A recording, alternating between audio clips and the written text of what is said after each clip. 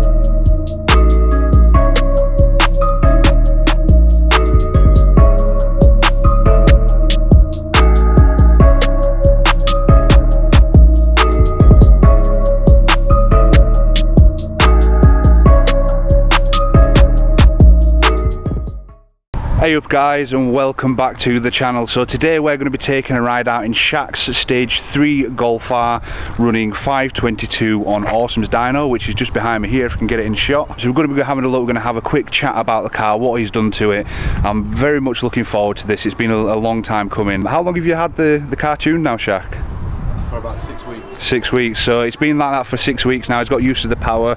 I'd like to think so anyway. But we're going to hop into the car. You've just seen a bit of shots around the car there. We're going to hop in, we're going to go for a drive, and we'll talk about the car. Okay, so we're in the car with Shak. You guys have seen Shak on the channel before. Shak works at Lounge Street Garage, who fit the JB4 on my car. A lot of you have probably spoken to him before if you've been on the forum. Very, very helpful. We're going to be looking at your eco-tuned Stage 3 Golf R. You've had it done for 6 weeks, so we've just heard a little bit back there. Talk to me a little bit about what you've had done to it. Well, it's got the usual intake, Racingline R600, running the Turbo Technics intake pipe, NGK racing plugs, AirTech intercooler, Scorpion turbo back all the way through, resonated and valved, Autotech high pressure fuel pump, and there's probably a few things I've missed out on there, but that's pretty much the essence of what's on the car. Did you get the low pressure fuel pump as well then? No, it doesn't need it. It's some cars do when the pumps are getting weak, but mine's sufficiently, it's doing well, so it doesn't need to be replaced. It may eventually, if it starts weakening off. At the moment. But yeah, I think at the moment is maybe getting big brakes. Yeah. So Shak is running, what was it, 522 it ran on here? It ran 522 here. So Shak's just told me that it's running the V4 Turbo, which is Turbo Technics. You had that, I mean, they've applied it on quite a few cars, haven't they? There's quite a few guys in the group who have got these. They're all running strong power, they're all running very, very good draggy times. And this is one thing that I wanted to ask you, Shak, and I might be putting you on the spot a little bit here. With the man who sells all of the draggies, have you done a draggy on this car yet? Do you know, I have not done a draggy on this car yet. The biggest reason I haven't is because I've got a 2-year-old child. Yeah. So the only time I have free time is when I have it with my child. I mean, I'm working non-stop as well. Yeah. So no draggy times yet. It is something that I need to be doing. But maybe after I've done some brakes first. Yeah, brilliant. Yeah, yeah. You guys have just seen has got the car seat in the back as well. So they're running a 5-door Golf R, 500 or just over 500 brake horsepower with a car seat in the back. If that's not a family car that you want to drive, then I don't know what is. Right, guys. So we're just setting off now. Hopefully, you can hear the exhaust through the mic on the GoPro. He's opened the valves a little bit, so we'll get a little bit of noise through there as well. I've never been in a Stage 3 car. The only 500 plus brake horsepower car I've been in that's modified is John's M3, which is on the channel as well. So I'll leave a link down below for you guys to go have a look at that. I mean, for the most part, does it tend to feel quite stock when you're at the lower RPM? It is, yes. Yeah. So if we stick it in drive, it's the way Stan's mapped this. He's giving me a lot of low end below 3k. So a lot of big turbos struggle at below 3k. But he's done his software, so at driving normally, I still have plenty. So if I stick it in 4, which is below 3, it still has plenty to go. So for everyday driving, it's brilliant. On top of that, the APR TCU is very, very well suited to a big turbo. Okay. Because it keeps the revs always above 2k. You don't actually feel much of a lag as such. It's always keeping it above above that point. he does feel quite stock. I mean, I know Shak's barely gone through, past 3,000 RPM, but you'd expect like a little bit of a pull, I think, anyway. But yeah, I'm excited to feel what 500 brake horsepower feels like in a Golf R.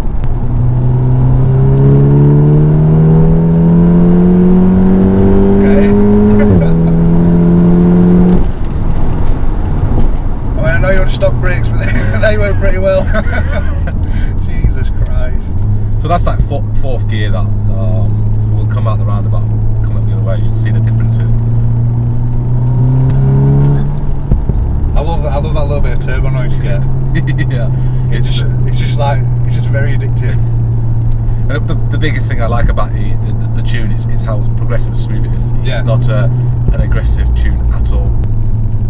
So do you tend to drive it in manual mode then, or do you just leave it in sport? Drive or manual mode. Okay. I don't.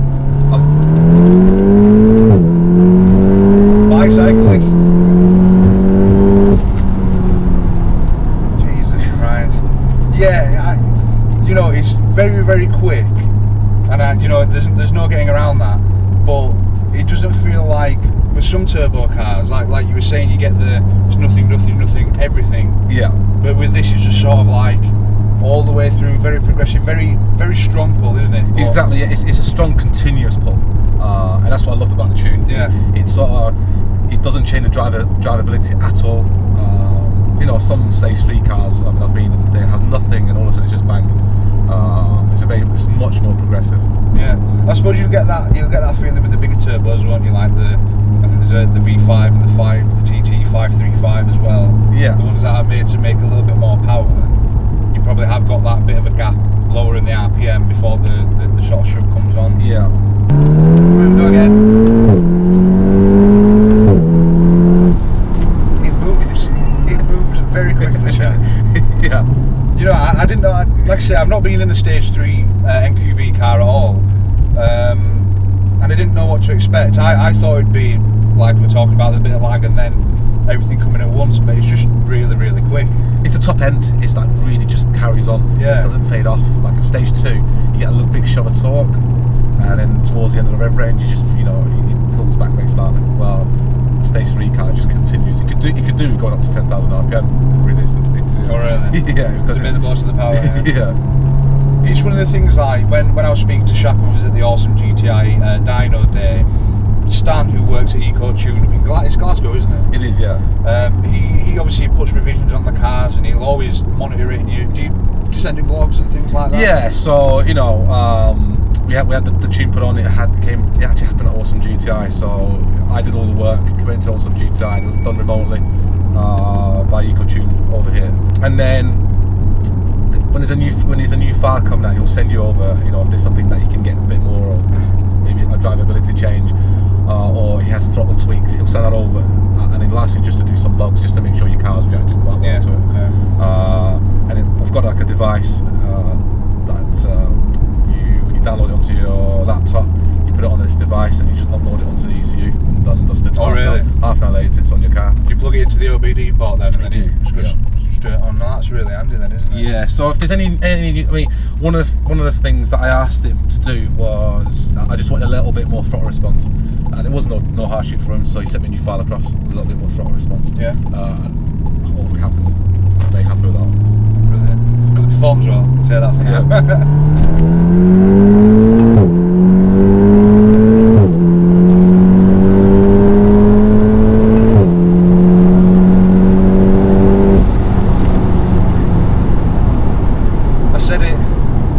Too many times this video, but he's quick.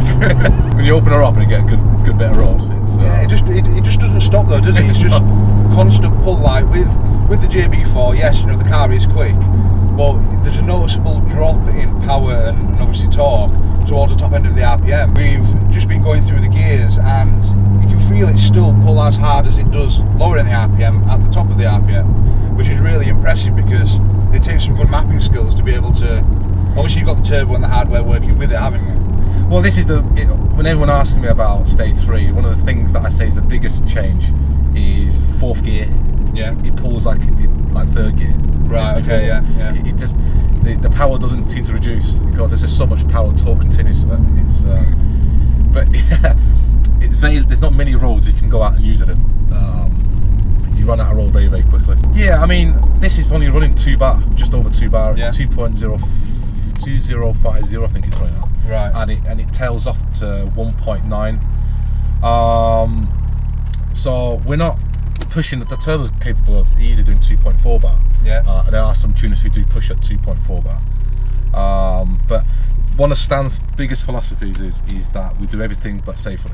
Yeah. So, you know, we're not out there chasing the big numbers. You know, my torque's 440 foot-pounds because he wants longevity. Yeah. And that's what it's about. For me to go out and not to worry about the car, just to drive it as hard as I want. And not having to worry about anything. And that's one of the biggest things that attracted me to go with EcoTune, because that philosophy goes a long way. So one question that I've got for you, and probably a lot of the people watching will be from the Facebook group, the forum, and anyone else who happens to stumble on this video. If you do have a Golf R, an S3, a TTS, or anything along them lines, what would you recommend someone's first mod to be? First mod, Res Delete and JB4. Yeah. Always, because it was my first mod, and we see a lot of new owners come to our garage, and the first mods are always Res Delete and JB4. Yeah. It gives you the Same sound. as what I did, to be Same as fair. what you did. Yeah. It gives you the sound and gives you the power. But Yeah. what I will say, once you do get a JB4, it's a little bit like it gets a bit addictive. You get used to that power, and you just want more. It's amazing how you go from I thought JB4 was enough, and then you go in stage 1, stage 2, and then now I'm in stage 3. Yeah. Got nowhere to go really now.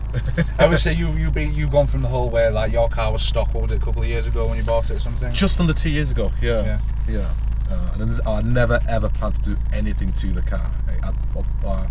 I actually bought this for a family car because I've just had a little one, and I wanted something that was fun but also practical.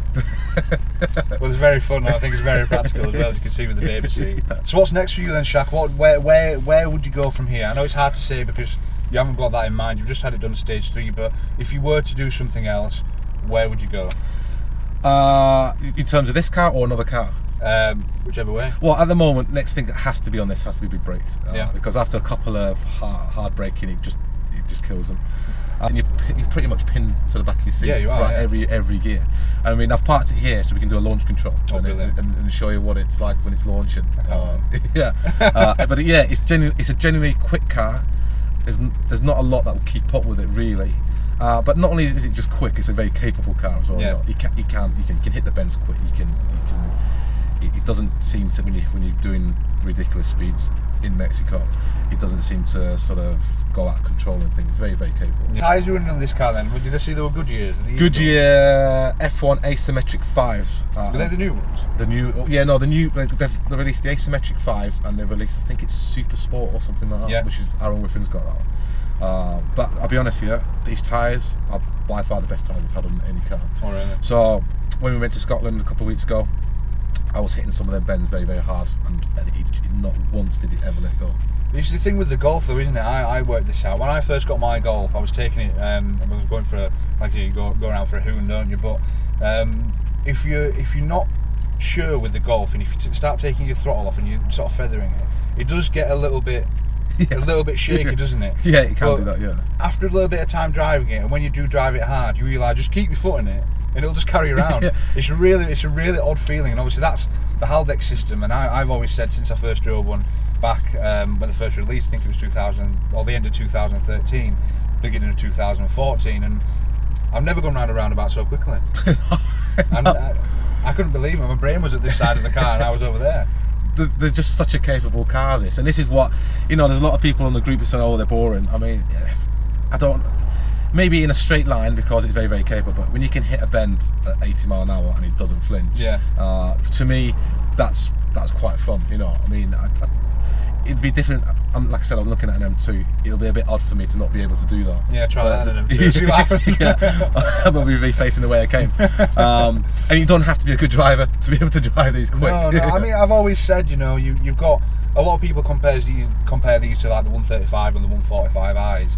The 145 or the 140i rather is like a lump hammer. You know, it's rear wheel drive. It's got a lot of power, and you know they are quicker than the Golf in stock form. and sometimes in stage 1 form, depending on what the Golf is.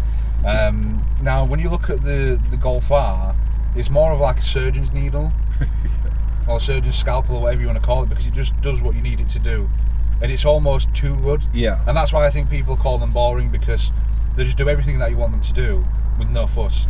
That's it. This is why I think, as a stock car, you think when I first bought this, I thought 300 horsepower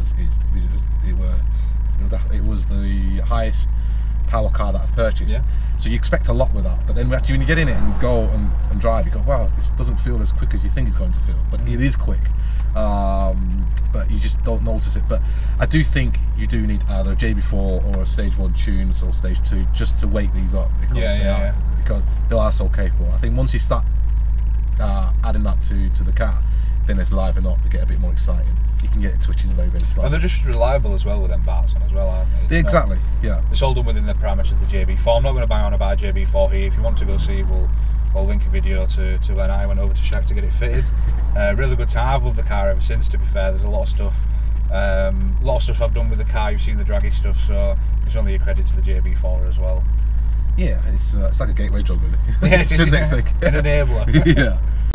Right guys, so you're going to see my camera here. We're doing a bit of a launch here, so ESC is off, foot down on the brake, when we've got a bit of space, that is.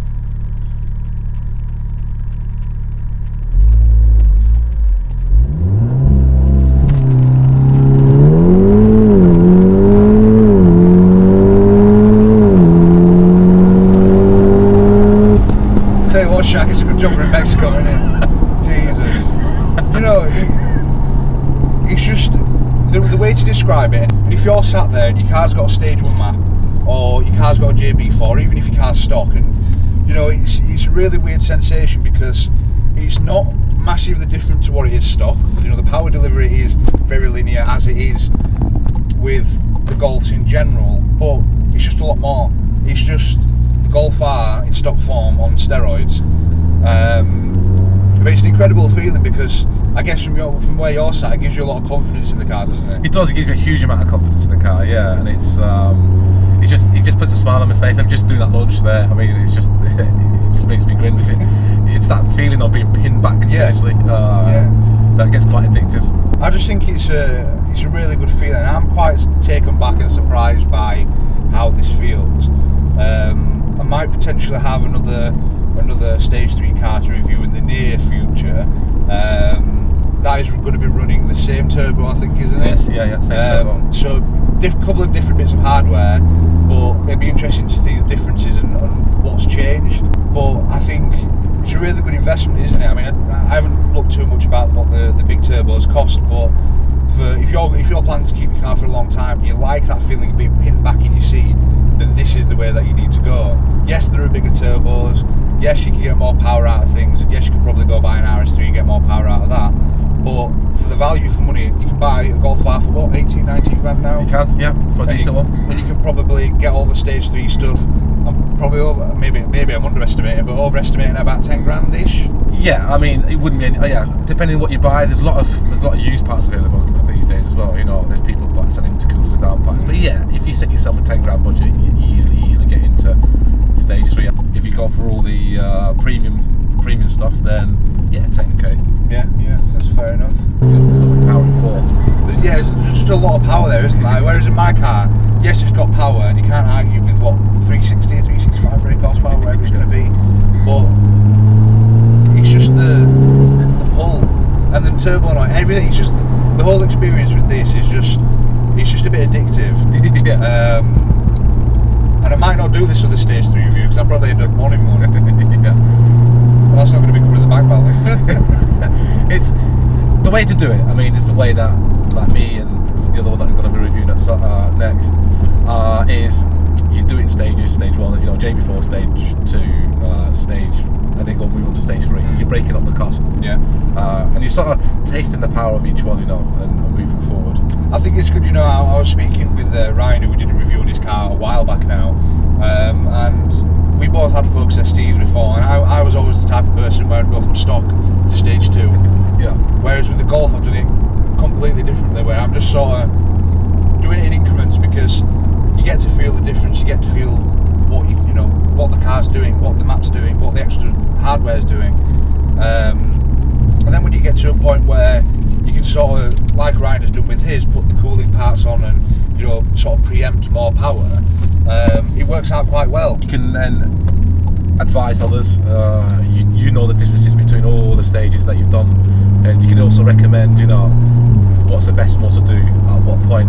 I mean, for me, and a lot of guys who do the same, who go for each stage, we can tell you about all our experiences and what we've had to the people who are trying to get into tuning.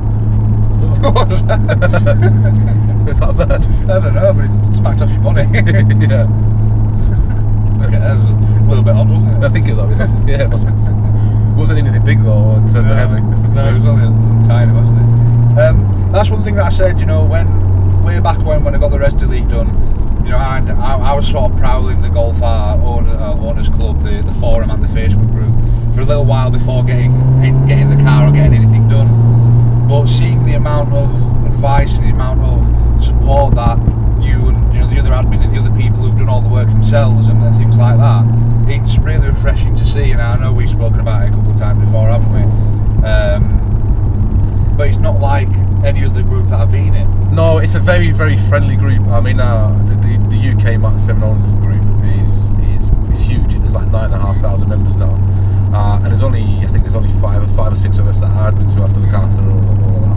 But you know, the aim is to make sure that everyone gets a good experience. And I think the people that are in the group, you know, as members, a lot of them are just there, want to help out as well, who want to take advice on. They're all sort of the same mindset. I mean, I've tried to help as many people as I can, because there's, you know, giving advice doesn't cost anything. Yeah. It just helps the next person. And I think it's good to get these sort of other guys on board in the scene and getting enthusiastic and being part of it all. So I think that's what makes the group so good. Yeah, definitely. Yeah, it's just a big community, isn't it? The flow from the turbo, you can hear it all the time, can't you? Yeah, it's unbelievable. Yeah, it's I do like that, the way it sounds. It's not too much either, is it? It's not like... because I've got a closed intake, the R600, it keeps it quite sort of quieter. Right, so we've had a bit of time in the car now. Like I said, the power is incredible. I can't stress enough, and it's hard to say through video. But take it from me, you know, my car did a 0 to 60 in 3.75, but this car is incredibly quick. So, Shak, just before we head back to Awesome GTI, tell us a little bit about Lounge Street Garage. Plug yourself. Well, we're just a small garage in Bolton that a lot of people seem to know now, from mainly through social media. Hugely passionate about